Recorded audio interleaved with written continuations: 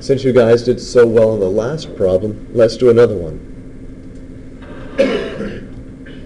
Don't think your coughing is going to get you out of doing this problem. Oh, I need to get some water. So what am I going to do with this problem? What? You can speak up. It's okay. It's just the internet where everybody goes and watches my videos. I mean, all 22 of these people. So, solve for y. So what's the first thing I'm going to do? Yes, I know. Solve for y means get y by itself, but what am I going to do? What's the step that I take? Subtract the 2x. Oh my gosh. If anybody's watching these videos and you're thinking about becoming a teacher, just think about that a little bit longer. Just take your time. No rush. Don't rush into things. So subtract the 2x, and then I'm going to do what? Divide by 5. Let's make things colorful. Yay, purple and green go together. Sure they do. Did you just say Barney?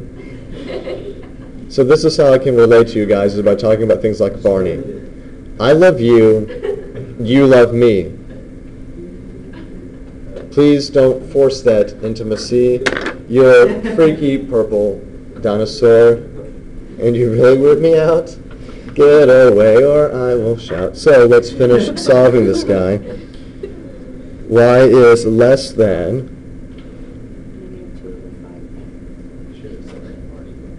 negative 2/5 x plus 3. So this is just like the last problem. Identify everything you know about this. So what will you say? The slope is negative 2/5. The y-intercept is 0, 3. Speak loudly and boldly. Proclaim the answers. Let everyone in this whole room know you know what you know. It's a solid one. Why is it solid?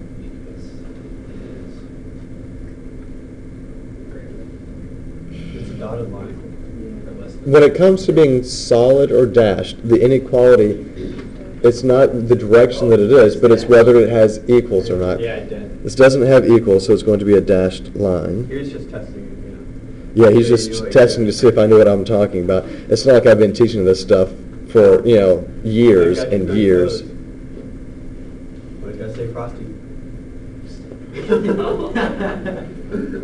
Okay, now that's a dashed line, and I'm going to shade which way? Why will I shade below?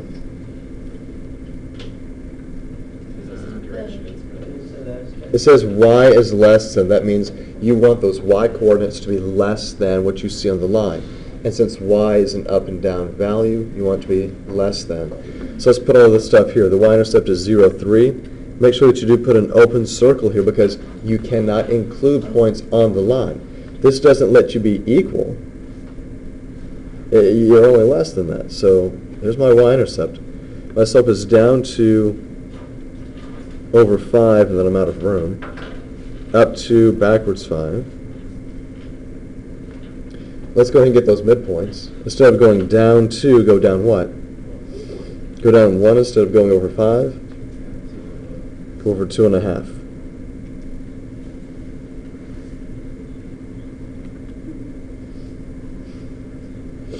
So there's my slope. Now I've got to get my dashed line. So let me, this is a lot better. I really should have a straight edge or a ruler.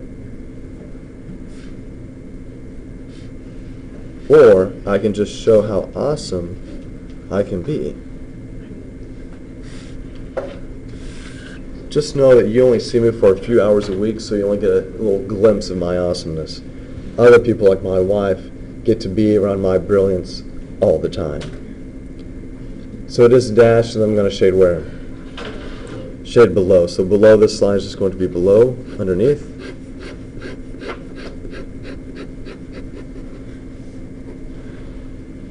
There we have it. What do you guys think? Any questions about this? Does it seem straightforward? I mean, it's the same things we've been doing with graphing lines, except now we're adding a couple of extra components. Is it solid or dashed? Do you shade above or below? That's it.